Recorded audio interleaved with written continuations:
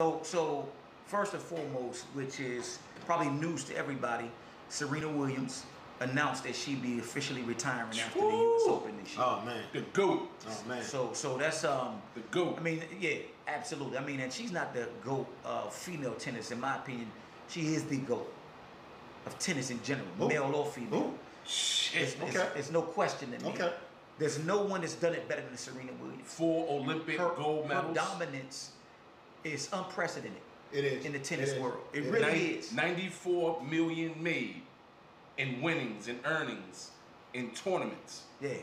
And I remember they were young kids coming up, man. Yeah. And remember at a time, Venus was the phenom. Right. Serena wasn't even the best. Serena was, Venus matured quicker than Venus. I mean, quicker than Serena. Yeah. But then Serena just went off. She just took it to a whole nother level. She's got 24 major titles, which is a record in the hardcore era. She, I think Margaret Court got 24. In fact, I was at the U.S. Open when Serena got into it with Naomi Osaka. What with the line judge? Yeah, she was playing Naomi Osaka. She was going for her 25th, I believe. Yeah, and she unfortunately didn't get it, which apparently is an elusive one.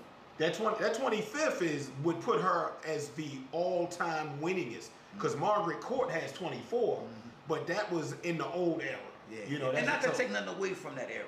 Yeah, but the fact of the matter is, more kids play tennis today with the progression in technology and what it's done for athletes to where they're in a different type of condition, just physically more impressive than they were in that era.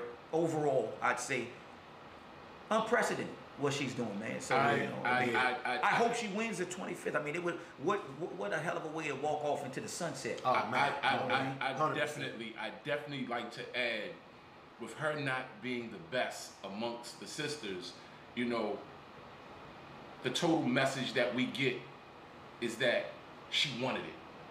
And for all athletes and all, you know, male and female, if you're not the best, the message is to want it. To want it. Yeah.